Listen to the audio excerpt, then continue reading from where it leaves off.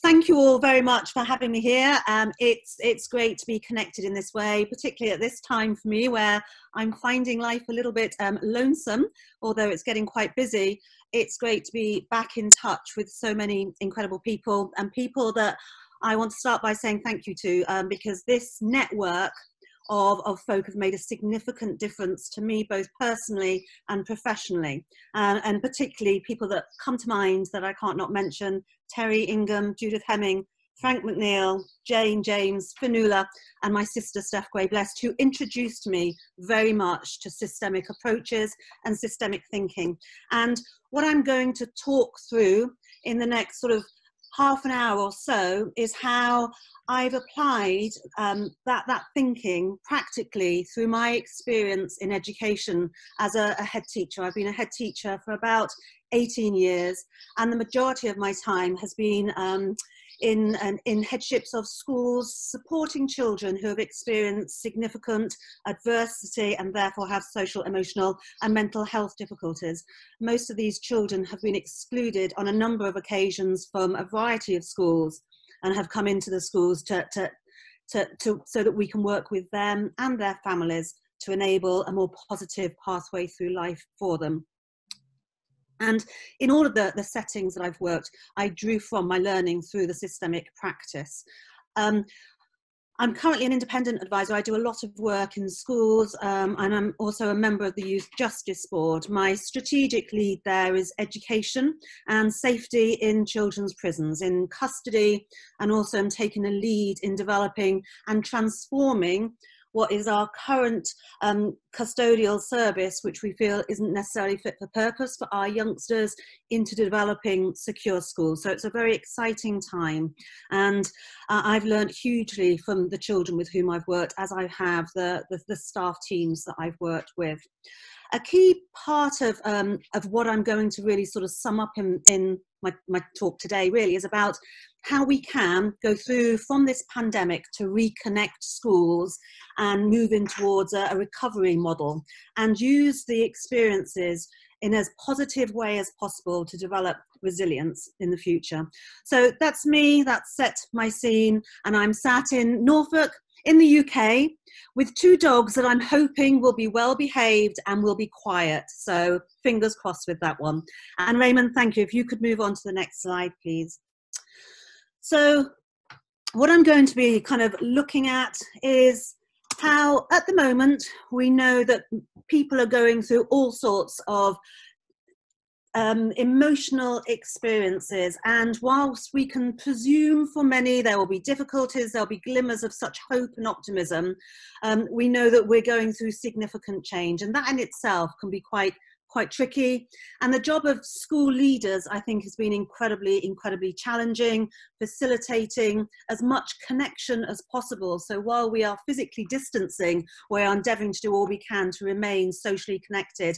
And through this, as I've said previously, see the glimmers of absolute light and hope and optimism that have come through this experience, and use that to co-create throughout our entire communities what could be for us all a new normal. So thank you, Raymond. If you can move through.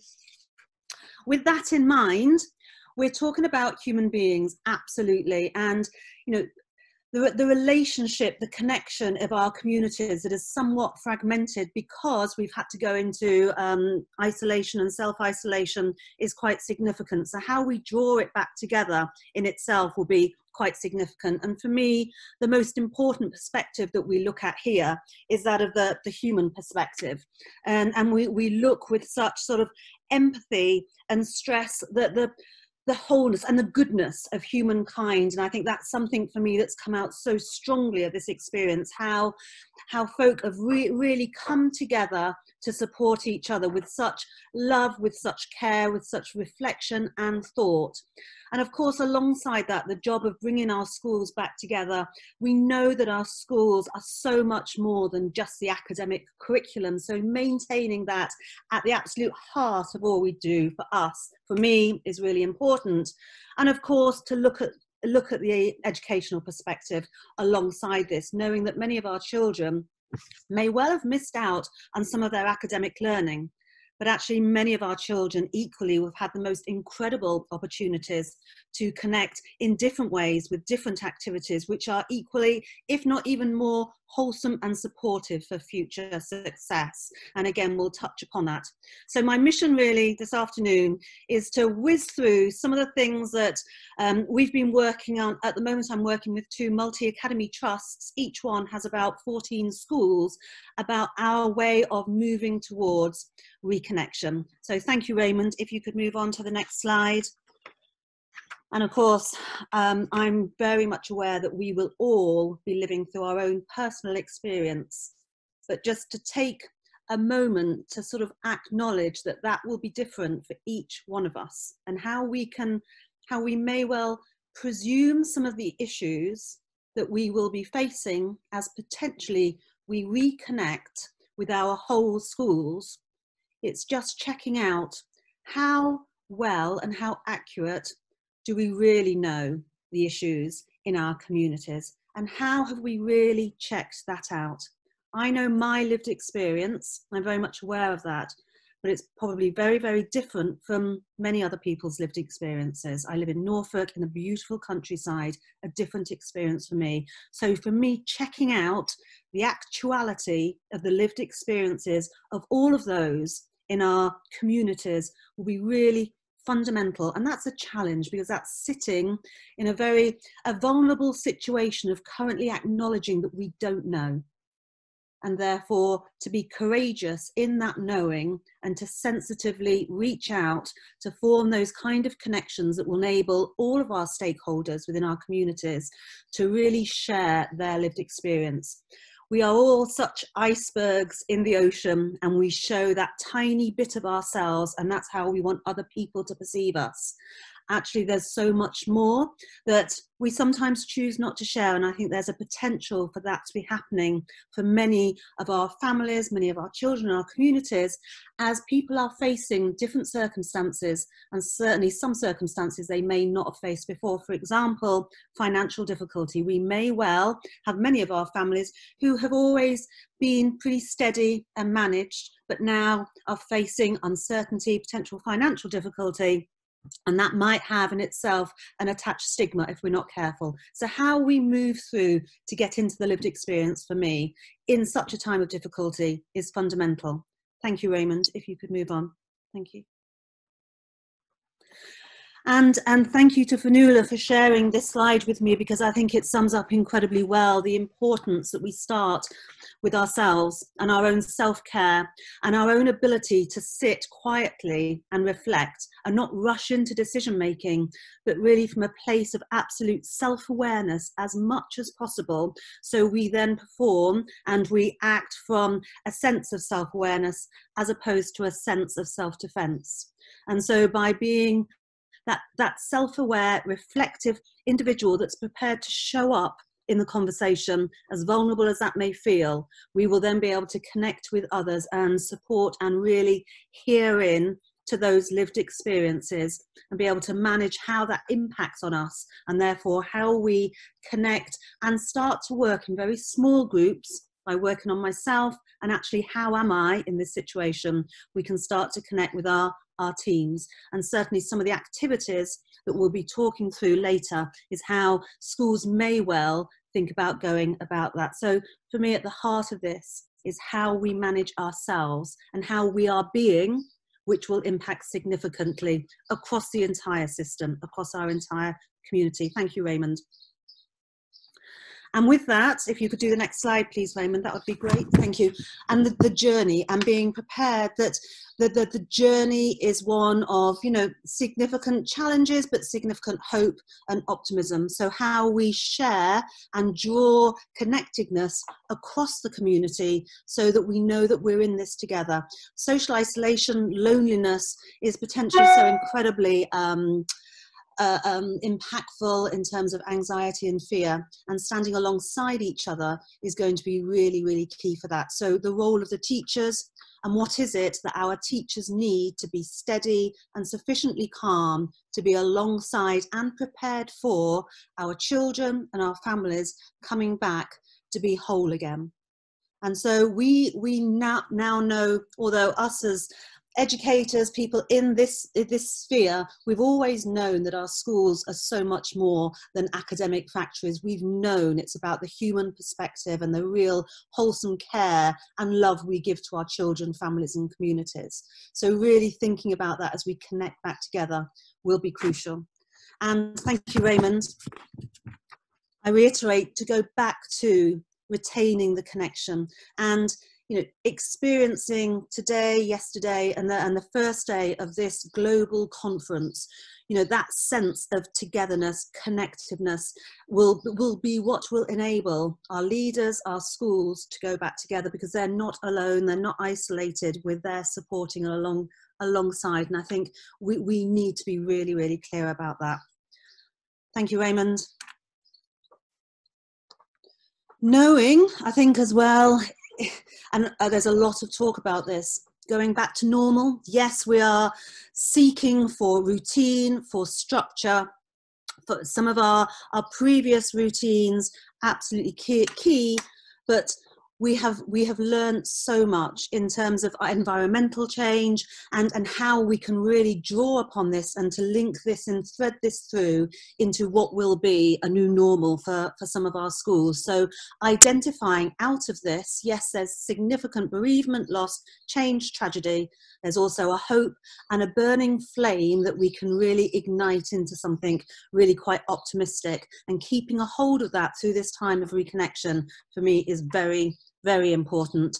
Thank you, Raymond, because as we go through what we have here, as we co-create, come back together, is a real opportunity not to go back to the same old. Now that in itself will be a challenge, because they're habitualized behaviors for many, ground upon years and years of repetitive approaches. So standing strong together to be candidly kind, to support and really shine the light on how we can start to think about things in a slightly different way. Thinking needs a safe place for reflection, for thought, a psychologically safe environment if we're really to reflect upon our learning and take it into what will be our new future. Thank you, Raymond. And we know through the ACEs Adverse Childhood Experiences study the significant impact of trauma and adversity, physiologically, biologically. We know the science behind this, but we also know, in Bruce Perry's words, relationships are the agents of change, and the most powerful therapy is human love. So we know our children, our families, our communities will have experienced adversity. We also know that if we put the right relational support alongside that, then in actual fact, the resilience that can be facilitated will be quite significant. And I love this Japanese art form called kintasakuri. When a ceramic is fractured or broken, it's put together, back together with molten gold or molten silver, and so therefore it becomes so much stronger as a result of the experience. And we know some incredible people, Nelson Mandela, for example, and the adversity that they faced, with the right relational support, it can transform into something incredibly positive. And that's what I think we're endeavouring, or going to endeavour to do here, certainly with the schools that are connected through some of the work that we're doing. Thank you very much, Raymond. And to, again, see the positives, but also acknowledge that there is significant bereavement, significant loss, and we need to work through that. And the only way that we can really work through this is to create those spaces of psychologically safe spaces, so people can show up and share their story, share their experience. And so therefore we will have an evidence-based understanding of the actuality of what's happening within our communities. And so we can then plan in an informed way to respond to some of those issues. So thank you, Raymond. If we go through some of the things that we're looking at and identifying. So for an example, one of the mats in Derbyshire that I'm working with, and they have schools in the middle of Derby City in high levels of significant deprivation, and in Derbyshire where small village schools, and really trying through a database being collated by a number of highly creative practitioners to get the lived reality of both the staff, the parents and the children in all sorts of ways. So some will be through a questionnaire, but also we need to make it through accessible text for those youngsters that can't communicate through questionnaires, for example. And so we have visual aids to try and get that sort of the authentic truth from each of those stakeholders. And as that's coming through, we're using that, and it's the analysis of that so that we can start to be informed as to how we can move forward. Many of our staff are very concerned about coming back into schools themselves and what's going to be happening.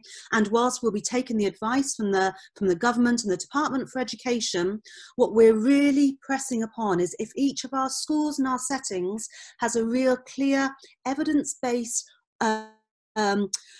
informed approach, knowing the reality for that environment, then we do our own risk reduction and risk assessment. And so while the advice might be from the government that we take in a specific year group, if our own evidence-informed risk assessment says that that's not right for us, we stand connected together to support each other to do the right thing for our children. And we've got the tangible evidence as much as possible as to why. Thank you, Raymond. If we can move to the next one. Thank you. Now, we also know that we have quite a number of our families that are vulnerable, and previous to lockdown, they were on a list of vulnerable children accessing free school meals. Now, the children who come back to us may not be the same children who were on that vulnerable list, as it were. We need to decipher what do we mean by vulnerability. There's vulnerability in relation to need, and there will be vulnerability in relation to risk. And those children who maybe weren't accessing free school meals at that time might now be able to access that because of issues within their family, such as finance. The reality is all of our children, all of our staff, and all of our communities are vulnerable. So getting in to have that conversation will be key. And I'm not a head teacher right now, but if I were, I would be starting by saying, as your head teacher, I am vulnerable without your support. So please give me your support by sharing in confidence, with great sensitivity, your authentic truth, and enable me to do what I can across with the community, from the community, to respond to that. Otherwise, we all remain vulnerable. So coming together, I think it will be absolutely imperative. Thank you, Raymond. We can have the next one. So in terms of staff, the couple of the mats that we're talking about at the moment have kind of created a journey of what they are currently working on and what they're endeavouring to achieve in the short and the long term, and sort of started to look at different themes. So for example, how we stay connected, the authentic truth of our communities, what support is needed for our staff teams. And many of the schools that we're working with actually want some support about their own self-regulation, self-awareness. There's a lot of staff that are really absolutely running to do the best that they possibly can. And so running with a level of anxiety and potential fear. And we know when we're in that space, our ability to think, reflect, to organise is reduced significantly. So allowing everybody to take a breath, to stop and reflect together, absolutely key. Planning for a return, what that might look like, the reconnection, and how we start to stagger and phase children and staff to come back, the type of curriculum that's going to be in place, and of course what that will look like in the long term. And some excellent, some fantastic work that they've been doing that I'll share with you in a moment. So thank you, Raymond. We can just keep on going. Thank you. So the sustainable approach, knowing our families, I've mentioned that. If we can keep on going. Sorry, Raymond, I didn't want to keep saying keep on going. I'm just sort of flicking through these, wanting to get really to the nitty gritty of some of the ideas that some of our schools are sharing.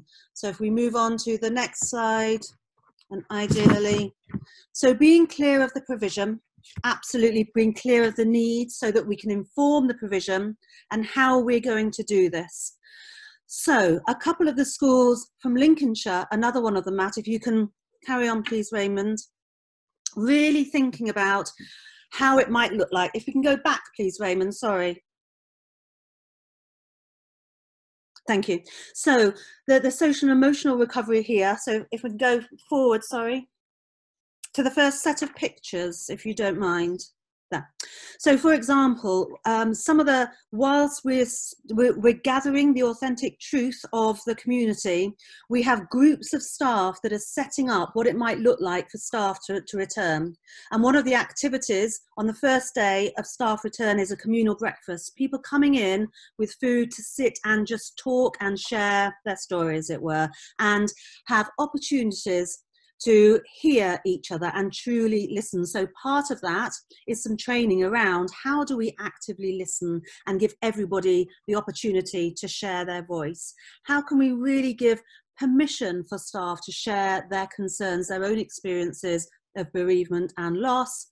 And then they're looking at almost 3 days with staff teams before children come back into the school at all to do some specific training about bereavement, about loss, self-regulation, co-regulation, identifying that many of the behaviours that may well be exhibited by our children and families maybe communicating unmet needs, behaviour, fear, anxiety. And so being the detectives to look behind those behaviours is going to be very, very important. And how does that sit within our behaviour policies? So being really clear about how we need our staff to be, both for each other but also for our children. And we talk about Dan Hughes being in pace or place, being that sort of placeful, loving, accepting, curious, with empathy, you know, being the steady, regulated adult in preparation for those children. And that will take some preparation to support our adults to be regulated and steady, because they too will have had to work through their own issues. And so then we've started to think about some of the activities that the adults could do to almost experience the activities that they will do with the children. And another team of our staff at the moment are developing almost that reconnection to recovery curriculum for children. So if you go on to the next stage, please, Raymond, the next slide. Many of those staff are creating things like the mood thermometers with a view to children coming back in to work alongside that. A lot of the activities, such as, you'll have seen the picture on the previous slide, the web of connection, about sharing some of our experiences, what happened to enable colleagues to be able to share, and children to share their experience, and find out that actually there are some key similarities around that. And then as children start to come back in, they will start to do some of the activities that the adults will have done. So, for example, the expectation will have been, as a result of our own in-school risk assessments, we will stagger groups of children as and when we feel most appropriate in terms of vulnerability of need, vulnerability of risk. And the activities that we will do with those children are activities such as the web of connection, that kind of communal coming together for breakfast and conversation. So real low stakes, low challenge activity, just reconnecting with each other. And one of the activities that staff will have done, which is something I know very much from systemic practice, is the jigsaw, and sort of representing, using arts and crafts on one side of one of the jigsaw pieces, the kind of what was lost during that period, what was missed during that period, and then sharing that, flipping that over and representing on the other side what was the positive, how did we get through, what was the strength within myself and that around me that enabled for us to survive through this pandemic. And then starting, as children to come back into school, placing those jigsaw pieces together to almost metaphorically signify the group coming back together and co-creating something quite magnificent, something quite powerful, will be really important. But I think what's quite clever about some of the schools that we're working with at the moment is they've been setting sort of home activities, which is all about collating a scrapbook of their journal of experience through this period, because they're living through history. Their children and their children's children will be learning about this when they're in school themselves. So our children and our staff have been creating scrapbooks from their first experiences. So it might be bits from newspapers, bits from the newspaper in the UK. Our Prime Minister has written to all households, so there's copies of that in, examples of activities. And the teachers are doing the same. So when the children start to come back in they are going to work towards developing near Christmas time, if we're able to do that, a museum of hope and optimism, reflecting the entire journey, which means that the children will be sort of project-based, sharing and finding a way to narrate their experience, and that will become more independent as those children come back into school, meaning that the capacity of the staff is very much available to meet and support the children who will be coming through in the next phase, as it were. So there's a real continuum of activity, and they've developed a whole range of resources and support, a whole repertoire themed in a library, so that we can work with one-to-one children if need be, small groups, and grow into larger class sizes, responding to individual needs and group needs. For example, if there has been bereavement or loss, then there's a whole range of activities that the teachers don't then need to be sort of rushing around to develop those kind of resources. And the feedback has been that that is really very, very helpful and really quite supportive. So, and then what you see on this slide is something that we've tended to do with schools, and we've planned to do with the classes as they come back together, just as they're rejoining at a place where all of the children within a group will be present, which is a path, and that's planning alternative tomorrows with hope, where we really look at identifying the bits of this journey that have been really, really positive, and represent that visually in our sort of North Star dream of what our new normal will look like, and then sort of reflect back into some of the experiences and what it's like coming back into a school in this situation, and then thinking about how we work together, how we stay strong, and how we take small steps as individuals within this bigger system to come together to co-create, you know, the real big picture strategic overview, as it were. And that's what you can see, an example of that there. So if we can move on, please, Raymond, because I know that I've been speaking for almost half an hour, and a real core part of what we wanted to do today was to reflect and respond to any questions, where folk will be doing some incredible work all around the world, an opportunity to share that in terms of supporting our children, our families, our communities, to reconnect with the school as the heart of that community coming back together. And so through this thread of the journey, working in a systemic way as possible, thinking about the social emotional well-being of everybody involved in this, and that this being the absolute key to really opening up opportunity, thinking about our staff and how we're going to prepare our staff who potentially will be anxious to come back, staff who potentially will be in financial difficulty themselves, staff who potentially will be experiencing significant bereavement and loss, and how we can really resource those colleagues up in the best way possible, and to really share authentically that it's okay not to be okay. And we need folk to be self-aware sufficiently and to be kind, candidly so, to support alongside and identify when actually where we may well think we're okay, we need perhaps a little bit of support, and that's okay to take on board that extra help. What might the curriculum look like for those children coming in phases, in stages? How can we support our middle leaders, senior leaders, and our head teachers who are carrying such a weight of responsibility and accountability here? How can we really support and work alongside to keep them as strong as possible?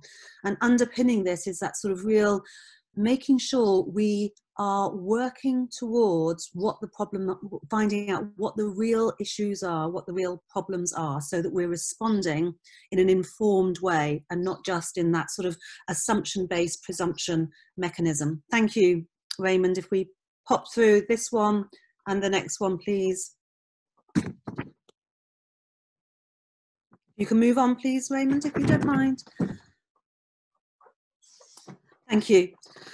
And I think, to reiterate, it's almost, there is significant pressure coming from our Department for Education in the UK, and from the government to connect our schools as quickly as possible. We're hearing that we'll reconnect year 6s first, and then year 10s, and then 11s. I think the thing is we stand together and we take a breath and we support each other to take that breath, so we can really breathe in, sit with the vulnerability of not knowing, but do all we can to find out and seek the actuality of the issues that would be very, very different potentially from our own, and then respond accordingly. And that's certainly some of the work that we're doing at the moment. And what I'd like now, if possible, Raymond, is for you to stop screen sharing, thank you, so that we can then open up the chat facility for where there may well be some comments, some supportive strategies that folk that are doing out there. Also, any questions that you may well have that I can try to respond to, and if not, we have so many experts in this space that can certainly support alongside. Now I'm just looking through the chat, and there's some, how do school leaders gather data? I think that's a question from Linda. And the way in which certainly some of our schools are working on this is that already they've set up situations such as this, where they're having Zoom meetings. Now, some of and they're recording all of the families that they are in touch with. But equally, they're recording all of the families that they're not able to reach out to. Most of our schools, instead of giving what was in the UK, the free school meal vouchers that you can just send through the post or send online, the schools are using that and purchasing food stock so that, you know, they can go and visit and either drop off the food stocks for our families, or the families will pop in. And in terms of social distancing, maintaining that, but really checking out that they've seen their children, they've seen their families, and that they're very much available. Other schools are doing Survey Monkeys, and they're doing anonymous Survey Monkeys. Others are really reaching out via telephone and having a conversation. And we know, whilst we're not in physical proximity, but in terms of prosody of voice, pitch, tone, we can connect and reach out to support and develop that psychologically safe environment through just being aware of how we're coming across. And it actually, for most of these schools now, it's looking like a significant database that is really, obviously, because of GDPR and data protection, it's very, very secure. And it includes where families, staff members have experienced loss, bereavement, death of the family. So again, we can be aware of this type of thing and anticipate the potential needs that will need to be met, be ready for it, prepared for, and build capacity. And that's certainly, in my experience, how the schools we're working with are gathering that data, for want of a better word. Another question, Linda, I hope that responds. If not, ask another question with that. In terms of the jigsaw, and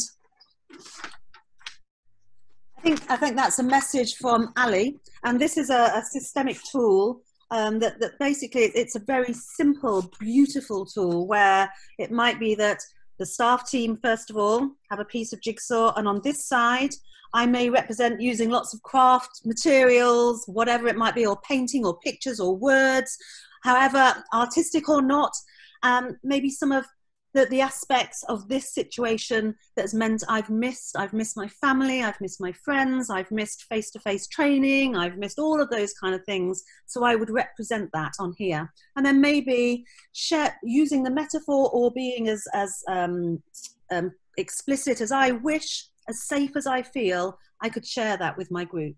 And then on the other side, I could represent some of the, you know, the incredibly positives for me, the impact on the environment, for example.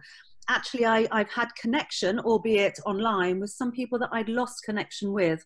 We sit with this group of people, you know, people that I haven't seen for a very long time. And then what we can do is, if the staff do something like this first, we can then start to piece this together.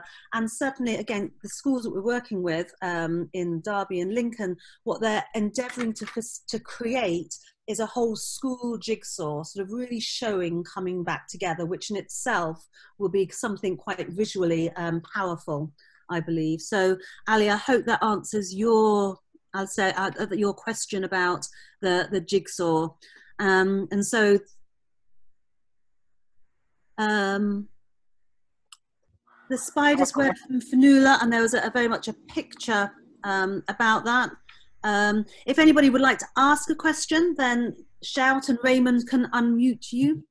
I want to ask a question, but I was waiting for you to finish. No, you first. Ladies first. No, go ahead. Who's that? I can hear. Okay, I think you can see my name. I am El Hassan. I am speaking from Indiana. Ah, yes. Hello. Yeah, hello. Hi.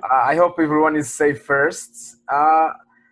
Concerning the issue you are discussing, it's really informative. The presentation was informative, but let us just have a look at are all the schools all over the world ready for facing this situation of pandemic? If you are speaking about supporting the students, especially the students are, let's say, the mean of the teaching and learning operation inside school or outside schools. Some parents, for example, as you said, some students are suffering from their mentally ill parents. And this is the case, I can say, in the US, especially regarding to some kind of conferences I attended just lately. They were speaking about students who are facing violence, okay, from their parents due to being with them the whole day inside the house, being or misbehaving, doing different things at home. Now they value let's say they understand the value of the teachers, the value of the school. Even they are now, let's say, resorting to distance learning, but I can say it cannot 100% replace face-to-face classrooms. Absolutely. So what was your question? Sorry, The question now is, in the UK, let's say, are parents ready to, let's say, to deal with their children as students at home, so as not to put them in what can I say, in a trouble, or psychologically speaking? Yeah, and I don't know the answer to that, and I think this is what is potentially so fragile and vulnerable, in that we will do the best that we can, and we will endeavour and hope and believe that in this circumstance our parents will do the best that they can. And if there's a way that we can reach out to seek and support, and with that, as an educationalist, I have a safeguarding hat on, that if I do have a concern, then I have to take that to systems within the UK about safeguarding, absolutely. But, and I think what's so important, because I absolutely hear what you're saying, is trying to find out with great sensitivity and real respect, trying to seek out where there may well be difficulties and do what we can to support. And we'll only do that if we can create the psychologically safe environment for some of our parents to say, I'm not okay. Yeah, okay. I need help. Because always, you know, we are very much aware in the UK, domestic violence has increased, the sale of alcohol has increased, you know, that there will be lots and lots of things that are going on, and you know, it's a real worry, and we will do the best we can. Yeah, okay. Thank you very much for your answer. I hope that responds. Yeah, okay, thank you. Any other questions, any other thoughts about that? James has brought up, you know, that use of the art and creativity, and I'm a Thrive trainer, as is one of my very good friends on here, Alistair Martin, Somerset, England, and certainly, you know, the creative arts as a vehicle to support both children and adults to share through the metaphor, through a sort of an arm's distance of safety, their lived experience is a superb way forward, and it, by our very human instinct, we need to kind of tidy things up. We want to create a story, as it were. And what we need to be careful is that we don't confabulate a story, that we're able to share our own experiences in a way in which is accessible for us, whether we're 5 years old, 10 years old, 50 years old, finding that for individuals, and the creative arts, and also physicality, physical activity is another real route in to support with this. Jane has also mentioned a closure event in the new year, and I think we look at beginnings and we look at endings and the importance of beginnings and endings. Now,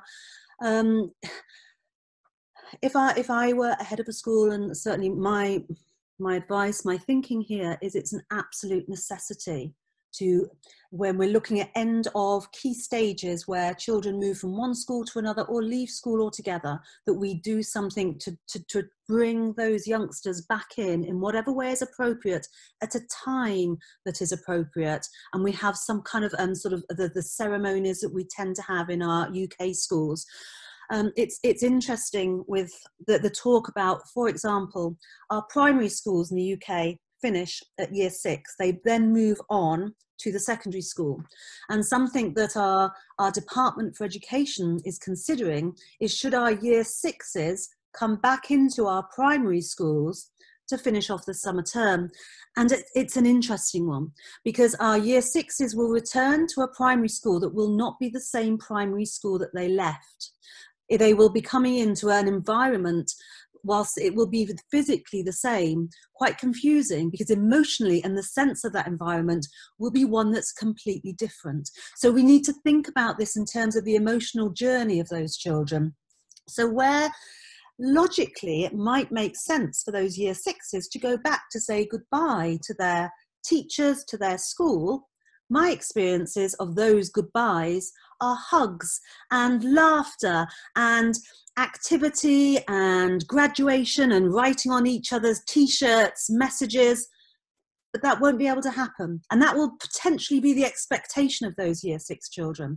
So let's pause, let's breathe, and let's think, actually, is there a more creative way, more supportive way that actually some of those year 6s in this period, before, ideally, if we do go back to schools in September, visit with some of their teachers their new place that they will be going to, as opposed to coming back to a place that is no longer the place that they really, really feel and understand and sense. It's different, and then have to get used to that before then going through a transition to another place. And so what I'm really calling for is the courage to sit for a moment without the answers and really think through, having that space for reflection, and breathe deeply, because we can very quickly head off. We're quick workers in schools. We're used to crisis and managing and sorting out. This is complex and it's complicated. And those two very different sort of areas, we need to think very carefully and keep our leaders strong to be able to sit in a space with that. Alistair, we need to remember the importance of art-based activities, supporting emotional well-being, expression, such a great vehicle. Absolutely, Alistair. And also mindfulness. Again, and we're talking about that when we're taking this space to breathe and be truly in touch with ourselves, so that we're truly connected with ourselves, connected with that around us, so that we can authentically then go in to connect with others and be emotionally available. And I think that's going to be absolutely key. But for that, I need to be emotionally available to myself, and therefore put myself first. And the guilt and potential, as people on here know me well, sometimes we find that difficult, but I apologize for the cliche, our own oxygen masks is going to be really key here too. Jane, Alistair, we can't see what you're saying, but we'd like to. You will want to hear Alistair. Alistair is also reiterating the importance of the arts, emotional well-being, the importance of mindfulness. And it's something the trusts that we're looking at the moment are supporting quite a few of their staff to really research into and explore experientially mindfulness, so that then they can, when the children start to come back in and colleagues start to come in, actually take projects of mindfulness across their class groups and across their school. So getting folk to sit still for a little while, and that's okay.